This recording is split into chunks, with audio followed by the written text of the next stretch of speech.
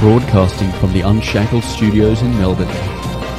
This is WilmsFront, brought to you by theunshackled.net. Now here's Tim Wilms. A Victorian who saw the disaster of 2020 unfold in the state from the inside was Sanjeev Sabhlok, who until September 2020 was an economist with the Victorian Department of Treasury and Finance. He resigned his position as he believed he could no longer be complicit nor be silent about a government which was continuing to pursue a police state policy as their only public health response. Sanjeev had worked in the Victorian Public Service since 2001 when he migrated to Australia from India. He is now an Australian citizen. Before migrating to Australia, he was also a public servant in the Indian Administrative Service. He resigned his position there also on a matter of principle due to the policies and operations of the then corrupt Indian socialist government in power at the time. He has subsequently become an activist against the continued Victorian and Australian government responses to coronavirus cases, which are made up of lockdowns, border closures, government surveillance through contact tracing measures, mandatory masks, and now mandatory by stealth vaccinations. He has given speeches at the various pro-freedom rallies in Melbourne, organised by Reignite Democracy Australia and the Melbourne Freedom Rally organisation. And just this week, he has launched the Team Australia political movement, which aims to be a political third force in future elections, particularly the next Victorian state election due in November 2022, bringing together a coalition of community activists, leaders and also political parties to fight what Team Australia calls public health terrorism. There's a lot to learn from Sanjeev, and I'm pleased he's my guest tonight. Welcome to WilmsFront. Thank you, Tim. I'm really happy to be here on a show which has been, raising all these complex issues over the last many months. So happy to be here. Now, you've spent almost your entire career in the public service, both in India and Australia. Now, a public service job these days has the reputation, which has increased particularly in the pandemic economy, of being the most secure job. You get a lowerish workload than you would in the private sector with easier KPIs. I want to get your perspective on why did you decide to dedicate your life to a public service position? Because I'm sure it wasn't what I just described. Yeah, so I think the initial role that I joined was in the Indian Administrative Service in India, which is the senior-most executive service there, where all the senior-most roles in the government are managed right from the beginning by members of the service. It's almost like saying you start off at the rank of a lieutenant colonel in the army or something. It's a very, very senior role. You start off at that, and you manage a hell of a lot of stuff. What it does is it gives you a great opportunity to help people, because if you are doing the right thing, you presumably will help people. So I began that career with the commitment to do my best for India and for my fellow citizens. And of course, I soon realized that the system is entirely rotten and corrupt.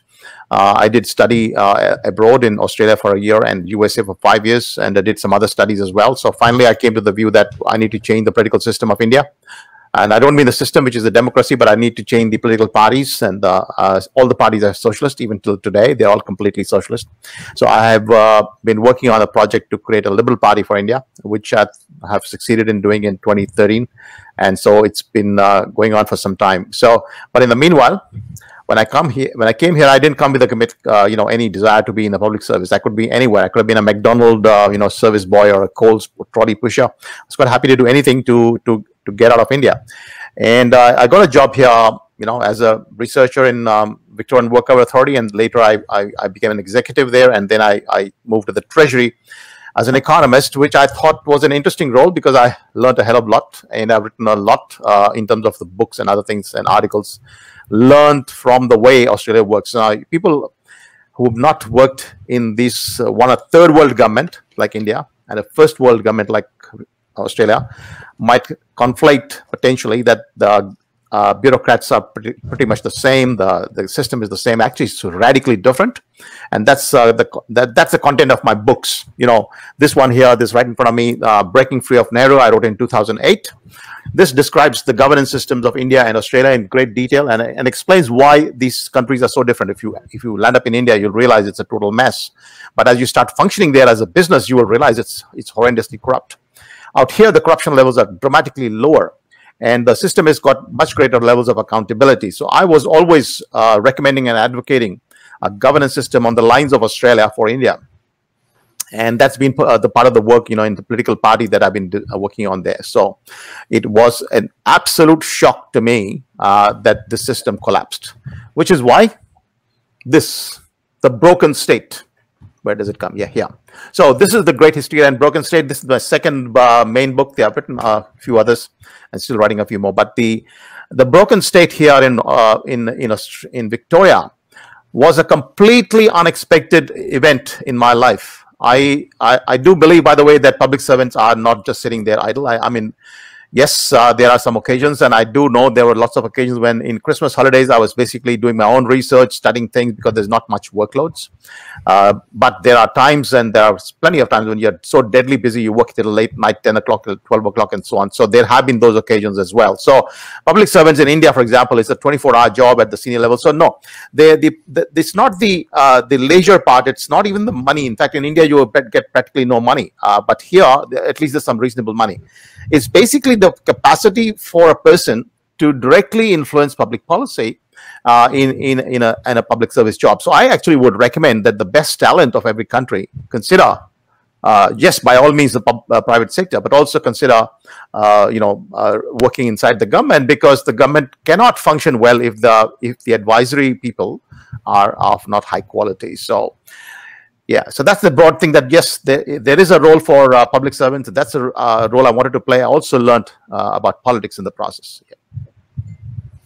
Well, ultimately, we do want the best and most motivated and inspired people, both in the public service and going into becoming elected parliamentarians themselves. So, but you'd been in the public service of Victoria nearly 20 years before the pandemic hit. So obviously you learnt a lot about how the Victorian Public Service operated during that time.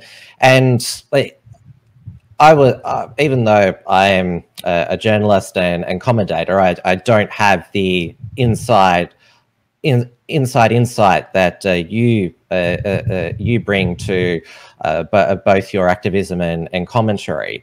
But when the first national lockdown happened in March, at the end of March 2020, it was clear to me that Victoria was going to go with a police state enforcement response. During the first national lockdown, Victoria issued the most fines, had the strictest restrictions.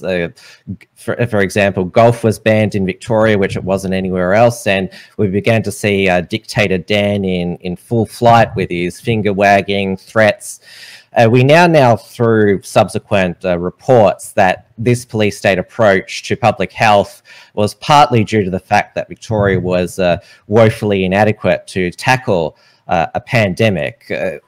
What did you see beginning when it started to become obvious that the pandemic, the COVID, was going to be spreading throughout Australia? Well, there are two parts to this. The second part is a thing which I would actually disagree with. But the first part I fully agree with, which is that the response was draconian. And so what has happened here was that sometime in the middle of February, we could see that Italy has started copying the Chinese model. So it was very obvious that lockdowns had never been imposed in human history before. So that is the first thing that is known to everybody in the world. But we also knew that a lot of panic was being created by the videos coming out from China. What we did also know is that this method of lockdowns was extraordinarily disproportionate to the actual risk. Anybody with the basic data on the fatalities that were taking place as a result of the COVID thing in Wuhan would see that this was affecting the very elderly. Okay, so what is very clear to me and clear to everybody, in fact, in the Treasury, there were so many economists, and we were not shut down at that time. We were talking to each other, and everybody was very clear that this particular pandemic had a very straightforward solution. You protect the elderly, you look after them very carefully, and you do the normal social distancing or whatever. That was very clear within the Treasury to almost everybody. And on the 28th of February, I wrote an email. I wrote a number of emails, I think on the 20th of February and around that date, where I explained this strategy to my bosses and, at the very senior most levels in the Treasury, that this is what I would expect. We would not be copying the Wuhan and Italian approach. And there was no such intention at that stage to do so. And the reason was, which I discovered later, because I was not on top of that particular pandemic plan of Victoria, but on the 10th of March, we had already got lots of pandemic plans in Australia, including in Victoria. But on 10th of March, our Victorian pandemic plan was updated and published by the Minister for Health. And that plan was very clear. It said that this particular virus, we have assessed it. It is of moderate intensity, and that's the language they use. And that we are fully prepared for any contingency, including if it's found to be much worse in the future. There was no mention at all of lockdowns, because lockdowns had never been even considered, had been considered actually in a couple of places, but rejected outright. So in the science literature, because proportionality, as you know, if you look at the public health law, or any law for that matter, all our laws in Australia are really good. The first thing is they're risk-based, okay? Health and safety, for example, where I worked for 5 years, is risk-based. You do not do disproportionate things, to save lives. You don't go around, creating barriers like nuclear wall against a single, like a factory or something. So everything has got to be proportionate. And that business of risk-based analysis and proportionality underpins good governance. But in this case, so the risk-based approach in this case was very clear. But what then happened was, and I've written this in my book, but a much more detailed analysis has happened later in my open letter to the intelligence agencies of the world. So along with 9 other people across the world, including General Spalding from the USA, Michael Singer of a lawyer, Stacey Rudin, and many others, I've co-signed a letter in which I contributed to some extent as well, in which it is very clear that we have seen the influence of essentially China planting this whole exercise. And one of the key elements of that, so in my book, there's a full chapter on this issue, but much more detail in that letter is what I'm suggesting here, that on that, on the 16th of March, we see the Neil Ferguson model. Neil Ferguson is an absolute scoundrel. You can't get a bigger scoundrel than him, pretending to be a scientist. All his modeling from the very beginning has been so way off from reality. But this guy, by the way, he's a theoretical physicist. He has got a zero understanding of biology. He doesn't even know what's a cell, biological cell. He doesn't understand anything. And he was made an epidemiologist and given the charge of these models. And China has been funding the Imperial College very dramatically. Xi Jinping has gone there 2015. And so what we see is that this great guy, along with the 29 other people, publishes a model which is then widely covered by the international media all over the world. And that says that the UK will see 500 million people die. 500,000 people die, 500,000, if they do not impose lockdowns. Okay. And now he has admitted, if you read his latest work I think in one of the newspapers about a month ago, he said that if Italy had not done the lockdowns, we could not have done them in the UK. So this guy was using the Belt and Road Initiative. Now, Italy was a Belt and Road Initiative country of China. You're aware of the 55 countries or something they've done the Belt and Road Initiative, or 68 or something. And Italy is one of them. Of course, Dan Andrews is one of them as well. He's one of the key drivers of this hysteria across the world. I would say completely paid and in the pay of China. That's my allegation for Dan Andrews and his stooges. So what happens is that this the hysteria is planted. We have this with all the fake videos. This guy does the lockdowns. He's bought this WHO guy Tedros. That's in his pocket because he's actually appointed him. If you look at the history, he got all the Belt and Road countries to vote for him. So now we have a situation where the Imperial College model is then used to absolutely maximize the hysteria across the world. And the recommendation of this man, Ferguson, is lockdowns. All right. Now, I, at the same time, I had written to Ferguson myself because I was writing my articles for Times of India, plenty of them at that time. And one of them, I had conducted a study of this model. And I asked him, so what did you control for the fact that this whole thing is really falling on the elderly? The risk-based is actually for the elderly. Why did you even recommend lockdowns? He said, if you only do the elderly, that's called cocooning under the epidemiological modeling, you would save about, you would still get about 60% of the deaths or something. Or sorry, you would save 60% of the deaths. So I said, why don't we at least do that? Why don't you just focus on that and so on? So, but what has happened here is we had this massive influence of China, Jinping, fake videos, funding of research institutions by China, which led to this fake modeling, funding of China, of the media across the world, which is, by the way, very well proven. That 2 million people planted by China in various companies across the world. That is on the Australian. None of the stuff I'm saying is outside the standard knowledge. So all this stuff goes in, and the existing models, the existing pandemic plans of Australia and Victoria are then basically torn into shreds. On the 10th of March, we have a really, really nice pandemic plan. I support it 100%. There is nothing wrong with that plan. But by the 17th or 18th or whenever this whole thing started, the decision at cabinet to shift, copying basically the models, what is going on in the UK. At that stage, we basically burn that and start copying Jinping. There is no precedent in human history of these lockdowns. There is no question of having a quarantine for a respiratory virus of this sort, because there are very good reasons why it's not there. In fact, I've got so many expert things, I won't go into details, but Jayanta Bhattacharya, for example, explains why this is not feasible. Anders Tegnell, who is the chief epidemiologist of Sweden, explains why this is not the right thing. And there's so much literature to say that quarantines are not appropriate, but isolation at home is the appropriate remedy in this case.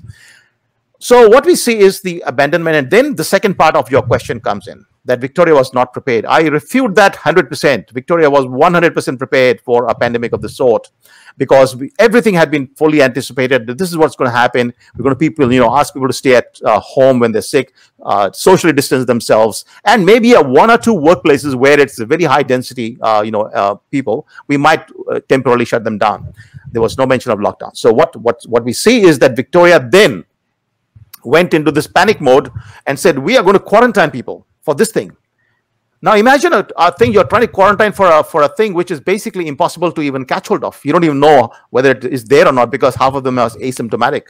And so you start this madness, and you get 36 hours to do that. So Jennifer Coates' inquiry is very, very illuminating, but it doesn't examine the question, why did they do the quarantine in the first place? But it does acknowledge very clearly, and I've written an article in The Spectator which explains this very thoroughly, that the Victorian plan said very clearly, and that is the 10th of March plan, and that is well prepared. That's exactly what we should have been done, that people will isolate at home. Now, once the whole world has gone berserk, as you see, they're copying the China model, how do we know who is doing the right thing? And we do have, in this case, a very good, but brilliant example of Anders Tegnell, which is Sweden. So one of the reasons why Sweden did not copy China is because Sweden has a very bad relationship with China. And these guys have, like out here, Dan Andrews actually physically was meeting the consulate of China at that period of time. And he went around claiming that China has done a brilliant piece of work to save the world from this thing. Dan Andrews is a complete traitor to Australia. He should be tried for treason, is my view. So this guy was basically promoting China in the middle of this pandemic and promoting a model that is completely at odds and loggerheads with our own standard science and modeling. So once this thing has started, basically, what was my role? I'm not the one who is advising the cabinet on this matter. I'm advising cabinet on a number of things, even during the last 6 months of my duration there, particularly on urban planning matters. So my specialization was at that stage on urban planning policy, and so there's a lot of work that was going to cabinet, and there was the workloads increased quite dramatically. Okay, and one reason why they increased dramatically is because a lot of economists, the lady economists, because the children at home, they're forced to look after the children at home. Therefore, they had to drop off from the workforce. They had to take extended leave. So the workforce inside the government shrunk dramatically. The cabinet submissions multiplied. So the workloads increased quite dramatically at that time. And I was advising cabinet on a very regular basis on certain policies, not on this particular one. However, I was writing plenty of articles in the Times of India about this issue. I wrote 17 articles in about 6 months. I shared most of these articles with my staff, local fellow colleagues in the Treasury, and also mentioned many of these findings to the at the team meetings with the senior people. But I discovered very soon that our senior people were not willing to listen. Now, this is one of the things I mentioned in the book, that as the working from home started, the engagement, the possibility of engaging with senior people, like deputy secretary on the walking by on the corridor, that disappeared completely. So you could not talk to them and say, hey guys, these guys are not listening, there's something really wrong going on. So it became like a complete Nazi organization, a dictatorial organization, where top to bottom and like an army, you had to go through the channel to communicate to anybody. And that meant that the system broke down of the collegiality and the internal sharing of knowledge that broke down inside the government. Finally, when I started when the Victorian government people started beating up, when Dan Andrews's branch of Stasi, or whatever you call them in Nazi Germany, that was, I think, Mussolini, but these SS, Gestapo. Well, these guys, his Gestapo started going and beating people on the streets for not wearing a mask. And these are the women who were beaten up were actually the ones who were young. They had absolutely no risk. If you look at the data, the people who get almost nothing, no harm, are the women have a much lower level of risk than the men. And so this is a young woman with practically zero risk. And so these people are beating her up because they're allegedly protecting her health. I really don't know how could they dare to do that to their fellow citizen. And then that led to many other things. And then they started calling the protesters all sorts of names. Okay, so here's the police officer calling these guys tinfoil hat people or whatever, some rubbish names. Okay, this is not the kind of police we want in a civilized society. So you can see what is going on, that within the department, nobody's listening. It became a Nazi organization, a 100% Nazi organization from inside. No one was allowed to ask questions. If you raised your email concerns, there was no response. I remember another economist has actually provided a detailed email, I don't have a copy of course, where he asked for a proper cost-benefit analysis of these policies. He was very concerned. He's a very senior economist, a good friend of mine. He raised this significant concerns and there was never a response. And of course, we were talking to each other. So we really had a lot of frustration at the way things are going. But then not everybody can leave the job. I decided when I was asked to remove my posts about this being a police state, because not everybody has a social media account and not everybody has this articles in Times of India. So I was very public at that stage about my criticism of these policies. And when the government asked me this, the department asked me to remove my comment about the police state. And also they said, remove any indirect criticism of these government's policies. That meant I had to remove thousands and thousands of my posts. I also had to remove all my Times of India articles, because in all of them, I was recommending a different policy. So that was the end of my job there. When we saw the Wuhan lockdown in, was it February of 2020, we looked at it where there was obviously the reports of the welding of the doors, and the perspective of us watching in a free, open Australia at the time. Well, they're a communist country, of course that's what they do. But looking back on it, it's so shocking that the whole world has adopted this police state response. And I wrote, you just gave a brief overview of the police state that we experienced in the second wave. The rest of the Western nations have followed the Melbourne model of lockdown and enforcement. If you go back here, the whole prospect of house arrest, that the police are going to break into your homes, look in cupboards to see if you're hiding people, that's a year and a half ago, that would be absolutely chilling to people. And obviously with the second wave, we saw the restrictions and police state response escalate. And you talked about the most obvious way to make sure that you reduce fatalities in a pandemic is quarantine the sick and the vulnerable. And in Victoria's second wave, all the healthy people were quarantined, but the state failed to protect the vulnerable by all the aged care outbreaks and deaths as well. It was a completely perverse outcome. Perverse, yes. That's a very good point you make.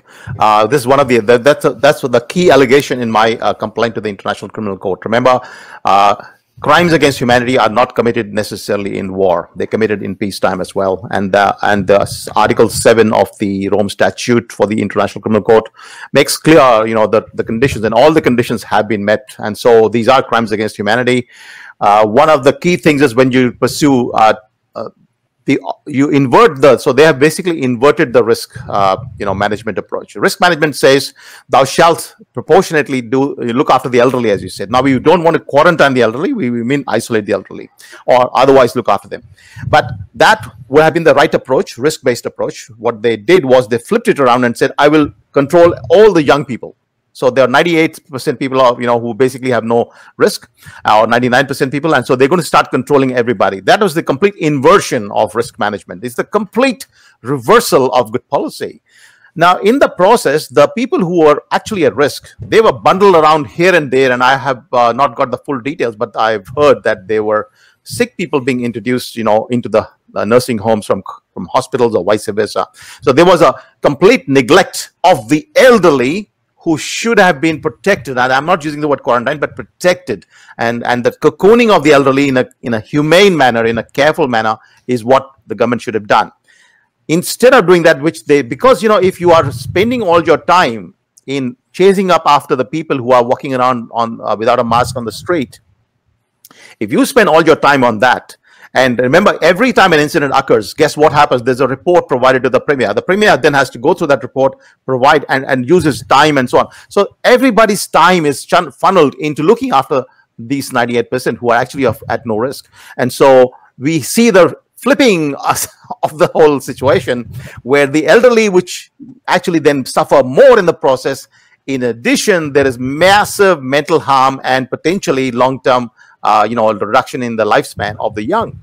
So we have a dual hit, so which means we actually killed more people in this process in Victoria than we would have done if we just had done the right risk-based approach. Now, your resignation from the Victorian Public Service, because there's not many people like you who will give up their job on principle, particularly in these uncertain times. And so it was big news in September of 2020, where, well, it was probably the darkest month there. The slow roadmap out of lockdown was announced. We had the Daily Dan press conferences getting nastier. You appeared in both mainstream media on shows, and also in print as well, and also in the independent media as well, such as this one as well. You've also become a ferocious blogger as well on your own personal website, which is sablockcity.com. So there's plenty of your writings there, and when I say you're a ferocious writer, you are. Your documents, proposals, they go for many pages, which is well, you've just in this interview so far shown the depth of your knowledge as well, and also you've become politically active as well. You've spoken at many of the Melbourne anti-lockdown pro-freedom rallies, and well, it's refreshing that we're not that much of a police state where you can speak out, have your free speech, and you're not disappeared or suicided and that. But yes, not a dissenter of who's locked up and disappears. Yes, exactly. Yes. So have you found going from obviously that career in the public service to now, well, you were an activist in India in your later years there, but the change, the refocus. Can you describe what that experience has been like for you? Yeah, it's been quite seamless as far as I'm concerned. I have been fighting for liberty since at least 1998. I've been ferociously fighting for liberty. You can see my entire health has got damaged very badly in the process. Massive RSI, my eyes are completely strained and so on. So I work like crazy, 14 hours, 15 hours a day. And I do that. I've been doing it for more than 20 years. So it's not now as a result of this particular thing, but it's been going on. So there's that. And therefore, the other is that, my political work in India is activist of the extreme order, which means going into villages, organizing crowds, and, talking to people. And in fact, organizing resistance where necessary. So yes, I've been part of this political journey and activism in India for a long time. I have been working as an economist here, of course, as my full-time job initially, then as a part-time. So I was actually a 0.6 full-time FTE for the last few years in the Treasury, because I wanted to spend more time on the India project. So it has been quite seamless for me. I have been fighting for liberty for a long time, and a lot of people across the world, including the Trump administration and many other places, they're very familiar with me. I'm in close touch with people across the world. So the idea that, my liberty can be trampled upon in the country which I came to, thinking that this will be the good place for me to sit here and actually reform India. So I came here as a kind of refugee from India. People come from communist countries. I've come from a practically communist country, which is India. And I'm sitting here and I'm trying to reform the country, sitting here. I'm very happy for the opportunity. And then suddenly people brutalize me itself sitting here. How did they brutalize me? I think the thing that really got me completely off and really annoyed me, and I became very angry, was the order that I should wear a mask when I'm walking in the public park. Yeah, that absurd, that was so ridiculous.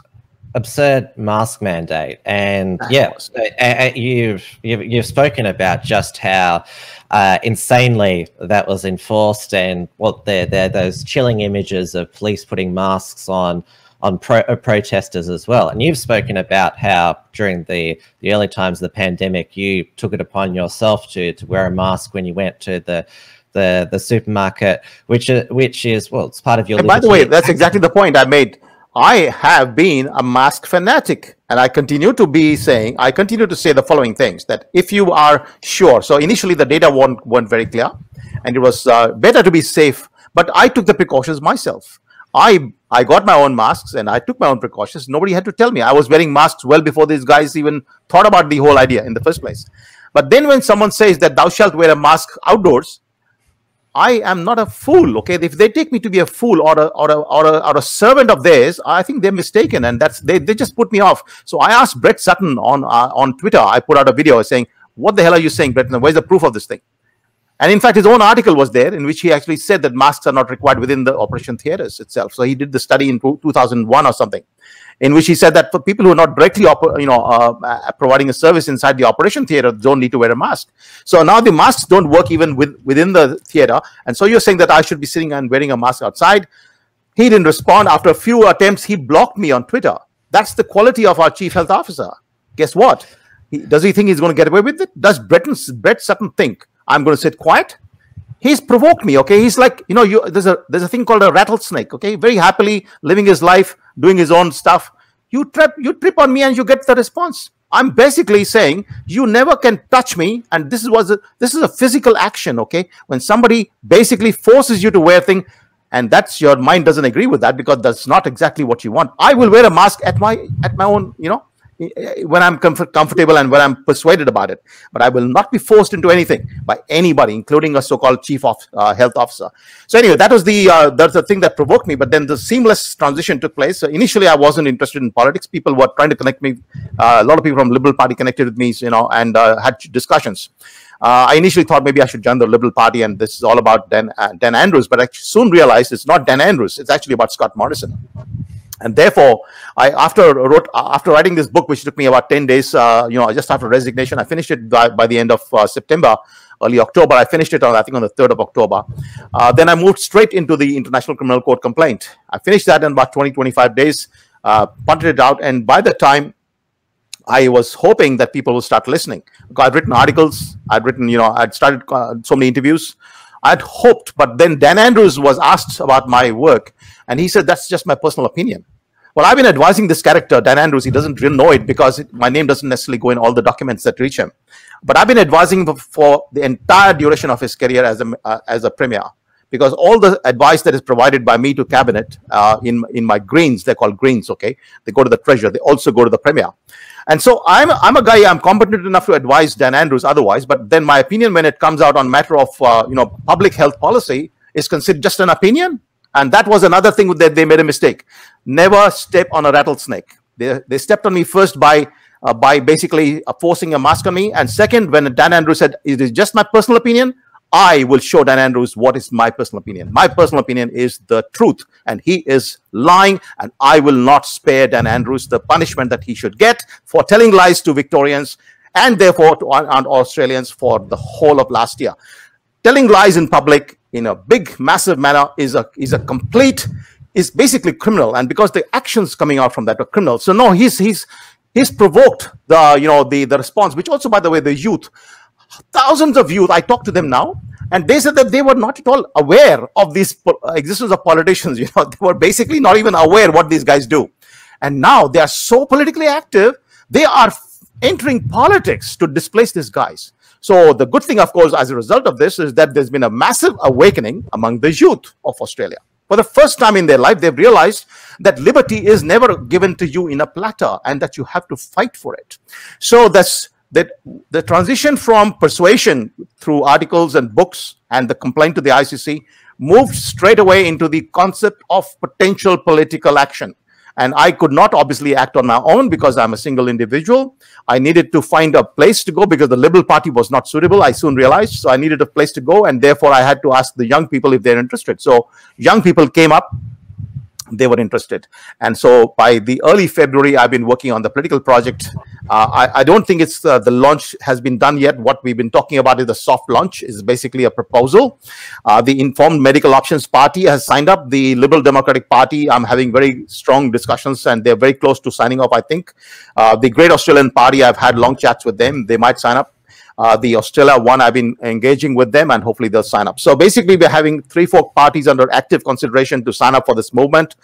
This will be a movement that goes and contests all the seats possible. The marginal seats, of course, in the federal elections. This is not just a state exercise. It's all over Australia.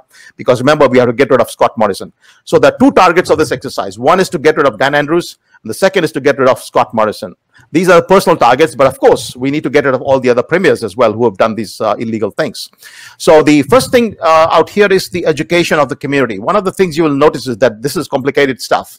People have taken it like you had just assumed that the quarantine was not done well. That's, by the way, a common mistake. People think that Victoria was not prepared and quarantine was not done well, but actually it was not even required in this case. There's a big difference, okay?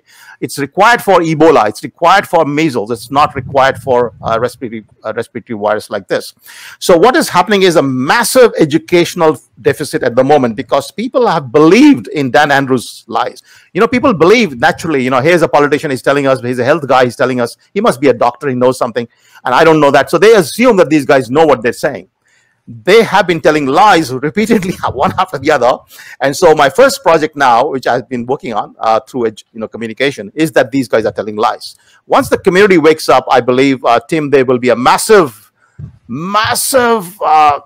impact, political impact for these guys as the opinion polls turn against them and they realize that their jobs are on the line.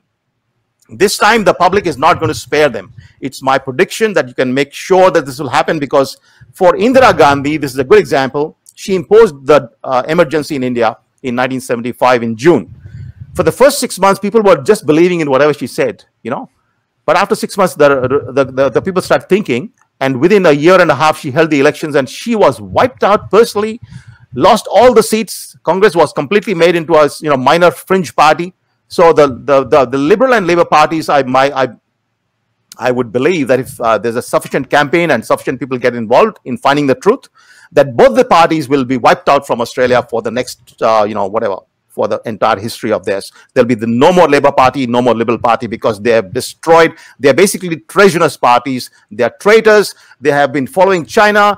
They have not followed, they followed Jinping to be precise. They are basically following, and by the way, Jinping has planted God knows how many people in research institutions in Australia who are paid by these guys. And the media. So what we're seeing is a massive takeover of Australia by China. We basically handed over Australia in the palms of China and destroyed the $400 billion. Imagine how many submarines, how much more defense we could have purchased if we had this money. We burned that money. Who has benefited? Only China. So we have basically handed over Australia to China. These guys, I think, are going to learn a bitter lesson. Politically, we don't want them anymore. So my transition from an economist into a politician who is determined to, make an impact in terms of, persuading the people. By the way, I don't make an impact. It's the voter. So every voter will have to decide for themselves whether they were misled or they were, looked after by these politicians.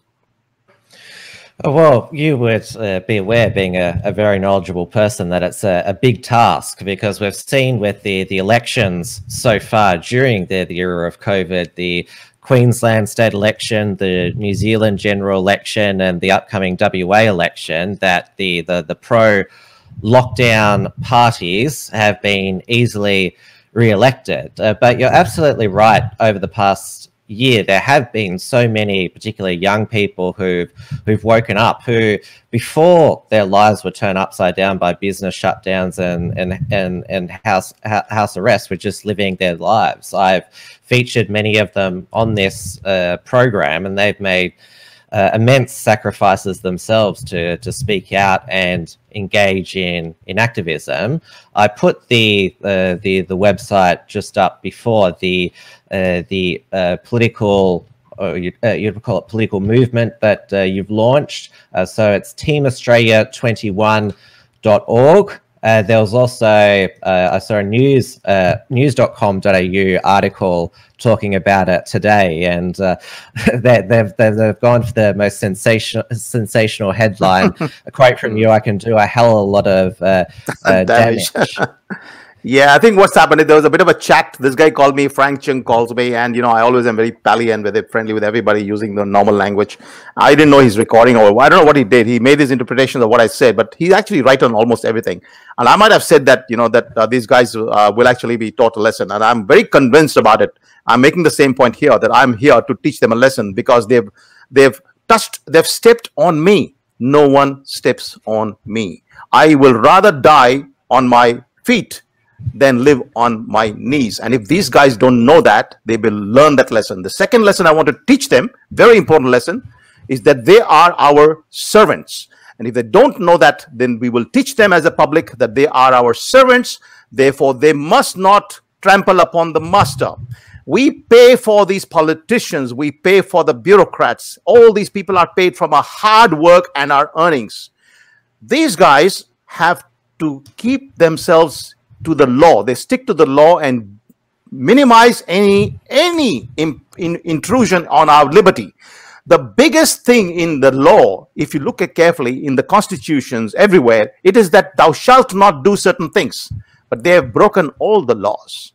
And that's why the manifesto that I'm working on is about saying, thou shalt never break any more laws. And I'm also working on mechanisms by which this will never happen again. But really the problem has been this time that our servant has gone and essentially destroyed the master's house. This does happen sometimes, when the old master is old, and the servant will go and actually brutalize the masters. And that's what they've done in this case, because we were not watchful. We were not paying attention. I was actually very much hopeful that some lawyer or the other will pick up this whole thing being so stupid. Unfortunately, the lawyers who went to court were actually sustained by the courts. Our court system in Australia has failed us so bitterly that it's mind-boggling. The Constitution says quite clearly, Section 92 says that there shall be complete free movement across Australia. Okay, for trade and intercourse, which means basically movement, physical movement of people. Under no circumstance, there's no provision, there's no like a terms of reference, the terms and conditions in a contract at the bottom, fine print, that if this happens or if that happens, this is, then no longer applicable or something. It's a very clear-cut thing. It says thou shalt be free to go anywhere in Australia. Then the High Court of Australia says, no, Clive Palmer is wrong, and the government of Western Australia is correct. And what's the argument? They give the same stupid argument which they gave, by the way, for the emergency declarations in Victoria, which is that these models. So, the stupid, illegal, biased, fake models, bogus by China-paid people like Ferguson, have been used across the entire government system to defend, saying that if we don't do these lockdowns, we will get this massive number of people dying. Sorry, number one, you never did lockdowns in the past. Number two, these models are completely wrong, and we can see that quite clearly from the month of April that they're completely wrong. So why did the High Court even give them that credence? So what they're saying is, it's very proportional, because hey, we first of all create this monster of models, saying that so many people will die, and then we say it's a precautionary principle. So, as a precaution, we shut the whole bloody country down and shut the borders down.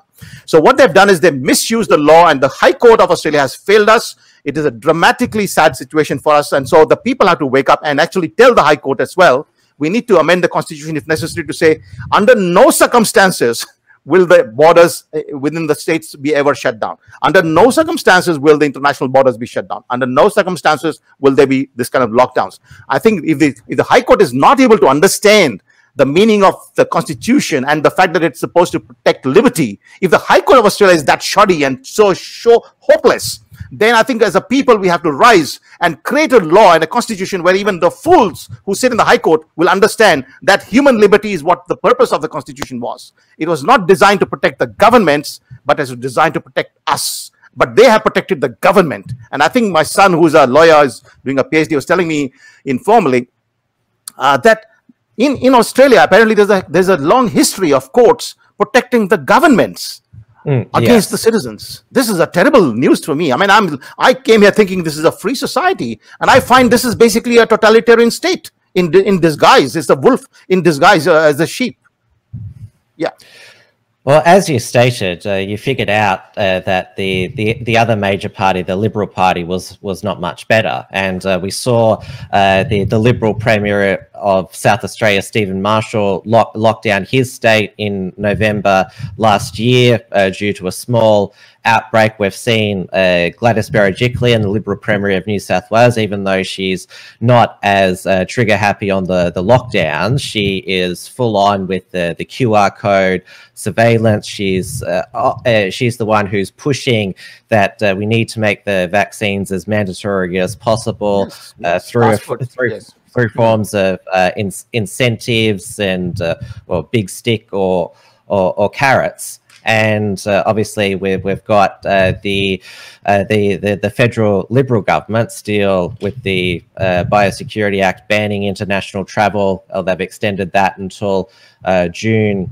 2021. So that's why you've launched this Team Australia to empower, because there have been a lot, particularly in Victoria, the two Liberal Democrat MPs, Catherine Cummings, although she didn't please the crowd on the rally against mandatory vaccinations in Melbourne, she's still one of the good ones. And in that news.com.au article, it speaks about how you've been in communication with Craig Kelly, who's now an independent, been one of the most outspoken federal MPs, and we have Pete Evans now running for the Great Australian Party and the New South Wales Senate. So there are a lot of viable alternatives popping up, but they need a lot of help to go up against the major party machines, which is obviously what you want to assist with Team Australia. Yeah, so I actually hadn't spoken to Craig Kelly earlier, but I managed to do so today, actually, just fresh off the conversation today at 5 o'clock. It's a great Zoom call. And I can definitely say that Craig is supportive of what I've been doing. He has also, provided some thoughts on options and how to proceed further. He's a very seasoned politician, unlike me, who's got no actual experience of politics, but theoretical politician of some sort in India. But in real life, all these things happen about the proportions of this and that, and so on and so forth. So there's a lot of stuff which I don't understand. Nevertheless, the point I'm saying is that, and of course, I've been in touch with Pete Evans. So, but I believe that the contest here is not just with 3 or 5 or 10 people. It's 150 leaders that we need to find. High quality leaders who will contest all the seats in Australia in the federal elections, and then of course we need seats, people contesting seats in the upper house, as well as in the state elections next year in Victoria and elsewhere. Now, we're not prepared to contest any seats in Western Australia at this stage, so we're not doing that, but anything else might come up. We'll have a think about it. The challenge here is a matter of organization. So I keep telling people who have joined this movement that, look, it's very easy to talk like I'm talking. Okay, it's very easy, but it's a completely different task to organize. Yes, when you're fighting a war, this is a war for freedom. You don't just talk; you actually have to organize. And if you remember the War of Independence in the USA, the war of Oliver Cromwell against the, what is the King Charles I or II, I forget, I think, just missing. But with these wars for freedom, they were the only few wars fought for freedom in the world history, including one in India, which took place in 1857. These wars involve massive cooperation among people who would otherwise would never come together on the same table. So I'm actually asking people to let go their personal interests. This time Australia is burning, and it's important that we all come together to save Australia. It's not impossible for us to actually become the ruling coalition in Australia in the next parliamentary elections. So we will be able, if we are successful and organized well, we can actually get both the Labour and Liberal Party out of power. Okay, so these guys can forget it forever. They can go home. We don't want them. What we do want, however, and I can't do it on my own, that's the whole point I keep making. It's not a one-man job. It requires an enormous amount of talent to step forward, to organize the marketing campaign, the HR's back end, which says who are the right candidates, do some vetting, start talking. I can't talk to 150 people. I can't talk to 2,000 potential candidates who want to contest elections. So we want a lot of work to be done. Very high quality professional work, and we also need a lot of money, and the money is required to print flyers, brochures, other material, publicity pamphlets, and so on. And we want volunteers to go around, setting up, a table in each shopping center. There's a lot of things to be done. So this organization is what's going to make the difference. What I'm saying here is just a delusion. It's just, it never will work. But I'm not delusional, and that's the reason I say I have managed very large organizations in my life. Okay, I come from a very senior civil service role. In India, we manage 2,000 people, for instance, and I do know how to organize. Okay, so what I'm trying to bring is a little bit of a skill which is different from that of an economist, which I've been working on here. I'm bringing my management skills, which are quite different, and I'm hoping that this management skill will be used to attract more high-quality talent. I know that there are talented people across Australia. In fact, some wonderful people have already connected, and I'm working with them. People like with MBAs from Melbourne School of Business, for example, some doctors and others, engineers. Some brilliant people have connected already. I'm talking to them and giving them responsibility. This is actually about decentralization. At the end of the day, I don't have more than 4 or 5 quality hours where my brain is in functional capacity to function during a day. But because the other stuff one can do, but to produce really good quality output, you need a clean brain.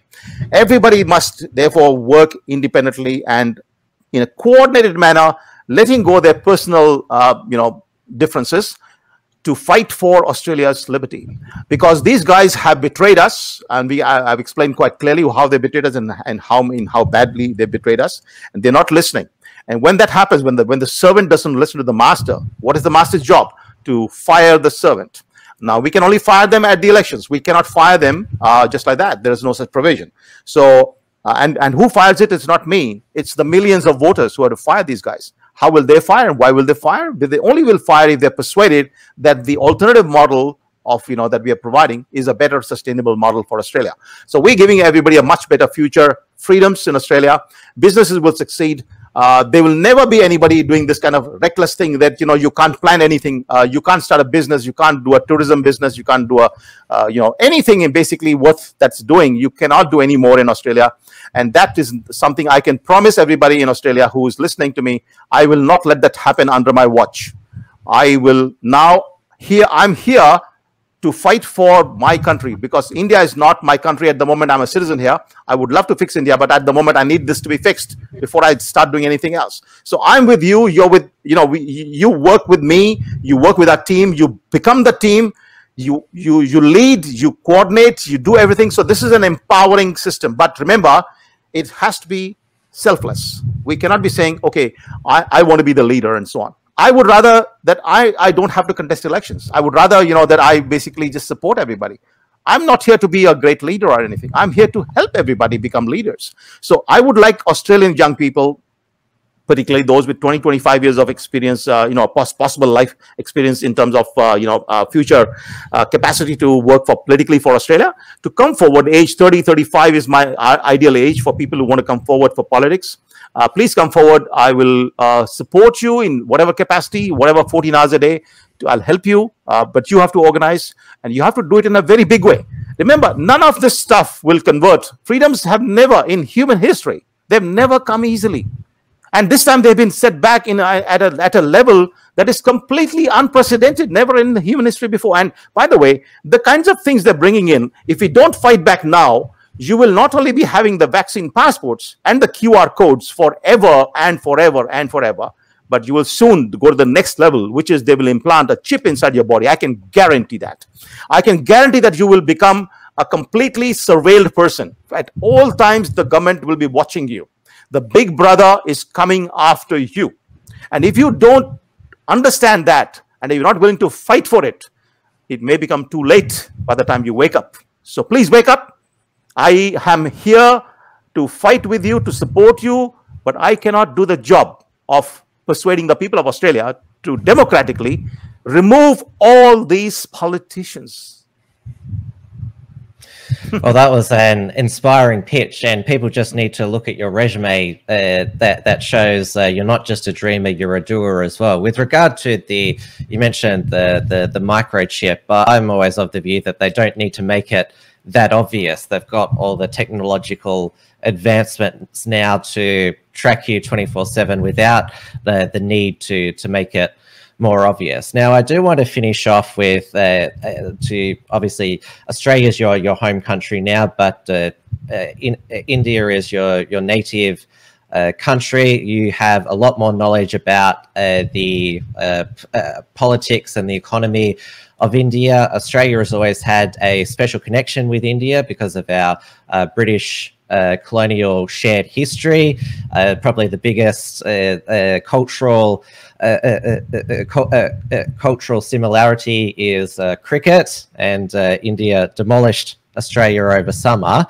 Now, the news reports that come in from the global news networks, they talk about the current Prime Minister Narendra Modi as a polarizing figure. My superficial view of him from the outside is that I like him. He's a free market guy. He is doing his best to improve the economic condition of India. But obviously the biggest issue in India is these farm market reforms, and it's in Australia's geopolitical interest to have a strong India to counter the continued rise of China. There have been border skirmishes between India and China of recent times. Where do you see the current the geopolitical strength and also welfare of the Indian people under Narendra Modi? So I think what I'd like to do is to go back. Historically, India has been the world's melting pot before the USA was even invented and did not even exist. I mean, obviously for thousands of years, which was the greatest nation on earth where anybody could go from any part of the world and settle down and they would be treated with respect and have complete freedom. And so you have migrants from, Persia, etc., the Parsis, you have the people from Israel. You have virtually every part of the world merging into India because it was the world's freest society. Free society succeed. And so that was therefore the world's richest country for thousands of years. In fact, for 18 out of the past 20 centuries, and that's the formal official documents, India was either the richest or the second richest nation in the world. Sometimes it was China, sometimes India, but it's only the last 2 centuries where it has become so weak. Now,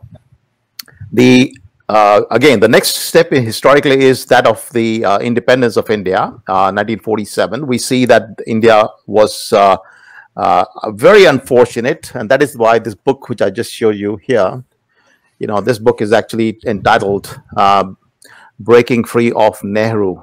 Can you see that here? Yes. So let's unleash India. So what happened is, very sadly, we managed to get a great guy. He's otherwise a fantastic character. That's why I've got a chapter in the front which I say I love him. At the same time, he was an arch socialist. Okay, so he basically started nationalizing things. He destroyed India's constitution. As you go into the book in detail, you realize he destroyed all property rights and so on. His daughter finished the job. Basically took over all the entire banking system, In the process, these guys also completely took over agriculture marketing, and also restricted the kind of amount of land you could own. And so it became a complete, they were copying China, they were copying the USSR. These are the models they were copying, okay? And the world thought that they are like a mixed economy, because Fabian socialism is a really interesting concept.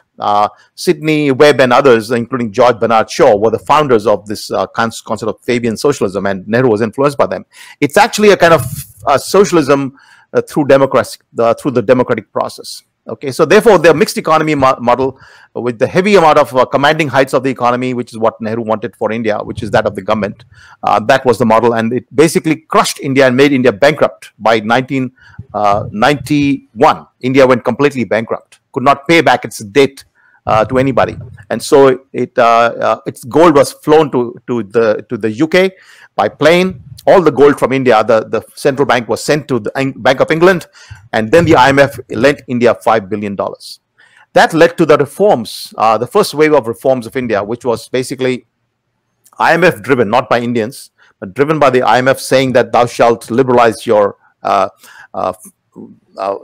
manufacturing sector and the trade sector.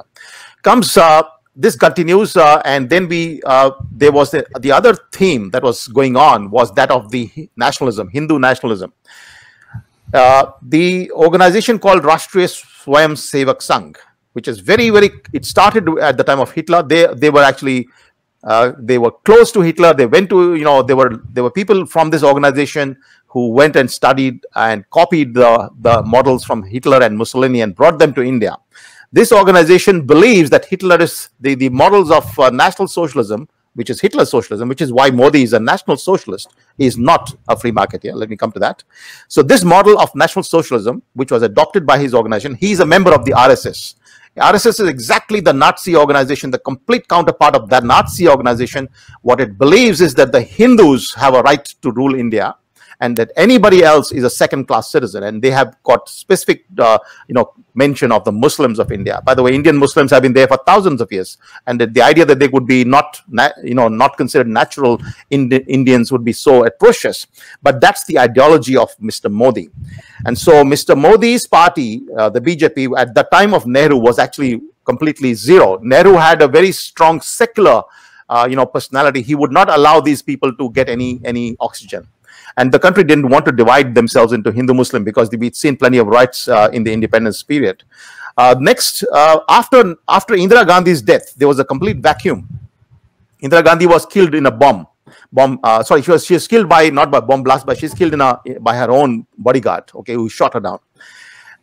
There was a complete vacuum in 1983-84, and then this BJP started promoting that is the RSS, and Modi was at the front of this. Modi used to go around in this chariot called the Rath Yatra, going around creating a frenzy against the Muslims. So Modi's entire political career is based on hatred for Muslims. I mean, the amount of speeches he's given, the amount of stuff on my blog you'll find about his divisiveness in India. He managed to bring all the Hindu votes together, and that is why he got elected with 300 votes, 300 seats in the parliament this time, which is quite big. Nehru last had about 300 seats, but this time he's managed to get 300 seats. So the second thing that Modi did, which is to mislead the world completely about his so-called market, reforms. And I've got plenty of articles in Times of India explaining why he misled the world. He had no intentions. He kept on saying he wants a minimum government, maximum governance. He did not mean a single word of that. He expanded the government in the last many years that he's been there, 5 years. He's increased the tariffs. He's restricted the goods that consumers can buy. Now, suddenly from nowhere, and absolutely suddenly from nowhere, he's introduced market reforms. Now, market reforms are in my book. They're in our manifesto of the Indian political party. And these market reforms, we welcome them. The way, however, they've been done without any consultation whatsoever. And second, they're not complete reforms. They're only a small segment of the reforms that will actually potentially benefit the very large companies. So you can imagine the Nazi Germany was very successful and productive, if you remember, in Hitler's time. And the reason for its productivity was because it was very closely aligned with the big business. And people like Henry Ford were, funding Hitler, and so we had a very strong nexus between the National Socialists in Hitler's time and the production of the economy. So likewise in India, there has been a massive growth in the big businesses out there, okay, which are basically Adani, Ambani, and the lot. These people are likely to benefit from the reforms. That's the perception among the farmers, who actually wrong in this case, because I believe I've read the laws. The laws are actually quite good, and they will allow for greater competition. So in a submission from our political party, which is drafted by me and lodged just last month to the Supreme Court of India, I've argued that these reforms should be continued. But I've also given some other suggestions. I won't go into details now. But the summary of the whole thing, to summarize the position, is that India is still a totally socialist country in every sense of the word. I can go on for another show, for 4 hours I can go on that. India has not been helped by Modi in any way. His party has divided India. He is a divisive figure. And of course, it's been noted across the world in many places. The people who are Muslims in India are being brutalized in so many ways that it is mind-boggling. You should see the kind of reports coming out from India about the brutalization of Muslims. Lynchings have taken place. People are walking on the road and they're lynched. So the country has landed up in very bad times with Modi, and I believe that people are waking up finally. So our political party is starting to make a difference, a small difference in in some parts of the Uttar Pradesh state.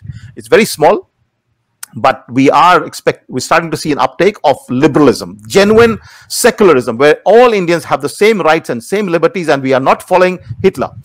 Modi is a complete follower of Hitler. In fact, the book Mein Kampf is found in every bookshop. It is displayed openly. It is one of the most best-selling books of India, because the RSS, the organization to which Modi belongs, loves Mr. Adolf Hitler. So now tell me, the amount of misleading nonsense that we hear about India's free market, I can sort of clarify. India is not in such a good position. India is in a very bad state, therefore very poor, continues to remain very poor, and all the opportunities for freedom, etc., have been lost. And that is why I'm fighting both now socialism and I'm fighting Nazism in India. Well, you've completely demolished my superficial perceptions of Modi, and well, this is why you've been such a great guest to have on the show. You've got knowledge not just here about our government, but also the truth about the current situation in India. So I've thoroughly enjoyed having you on the show, Sanjeev. So as the audience as well. The comments, they've been very both entertained and inspired by you, because you're both knowledgeable and passionate, and will both see more of you and also read more of you. Your website again, I'll spell it out. It's SABHLOK City CITY.com, and that's got all the links to your other sites as well, and you're on a multitude of social media platforms as well. Although I've been banned on many as well. Yes. That's all right. Okay, that's great. Thank you so much, Tim. Thank you. Take care, and we'll talk again soon. Thanks for tuning in to WilmsFront. Visit timwilms.com or Rational Rise TV to view the archive of episodes. And keep visiting theunshackled.net to view all our shows, and to keep up with the latest real news and analysis.